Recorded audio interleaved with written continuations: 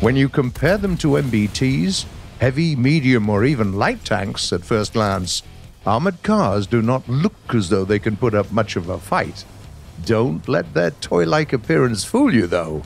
These vehicles are equipped with very real guns and really powerful engines to boot. And today, we're making a list of the best vehicles of this type in the game. Let's kick it off with the American M8 Greyhound. It's a classic armored car, both reliable and effective. Its gun is not the punchiest in the world, but it has a decent fire rate, allowing it to hold its ground against heavier opponents. On even terrain, the Greyhound will easily outrun any tank of its rank, but mud, water, snow, and sand obviously slow it down considerably. The next vehicle on the list is the SDKFZ 2341, a German premium armored car. It has excellent mobility and a 20mm cannon that can easily pierce the defenses of light and medium tanks when engaging from the side. If you bite more than you can chew, there's always your superior speed to fall back on. This Puma can go at 90 kph both forward and in reverse, and it performs pretty well even when going off-road. Then we have the AEC Mark II, a gift vehicle found in the British tech tree.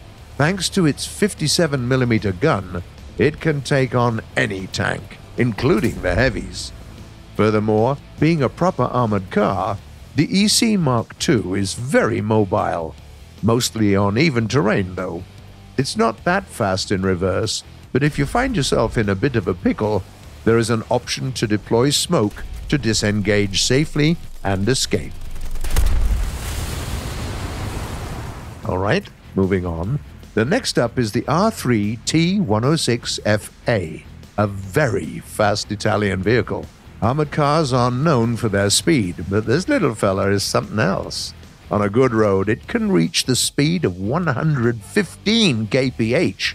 That's not all it can do, though. It comes with not one, but two 106mm recoilless rifles that can fire really effective heat and HESH rounds. The R3 T106FA is also an excellent ambusher thanks to its small size.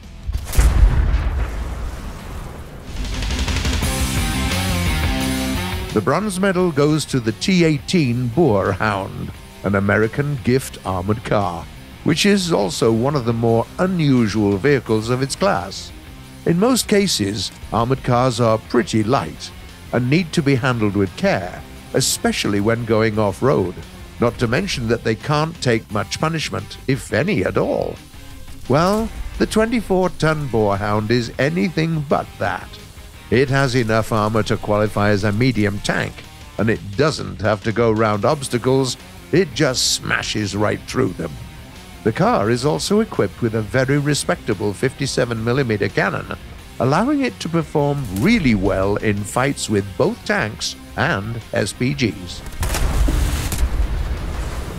Next up, and yeah, we know that it comes as no surprise to anyone, but it's just that good.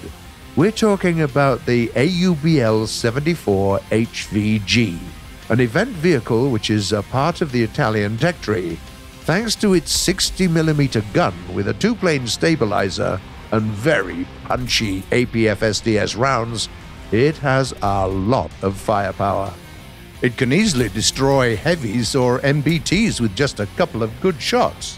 Moreover, the AUBL 74 HVG is very maneuverable, a trait shared by practically all Italian wheeled vehicles. Up to 100 kph on a good road. Pretty good for a scout vehicle, we think. Finally, here's our champion, a German event vehicle that is actually directly related to the German car we discussed a few minutes earlier. All hail the mighty SDKFZ 2344. Compared to its predecessor, it's armed with a much bigger gun, a 75mm PAC-40 cannon. that can shred through any enemy with its APC-BC rounds. Furthermore, this Puma's extreme mobility and really good surface traction and handling make it stand out even among its peers. As you see, these seemingly fragile cars can be very effective when fighting slow and bulky tracked vehicles, and some of them are capable of engaging much heavier enemies with no difficulty whatsoever. Were any of your favorites on this list? Come on guys, please, tell us in the comments below. We're waiting to hear from you.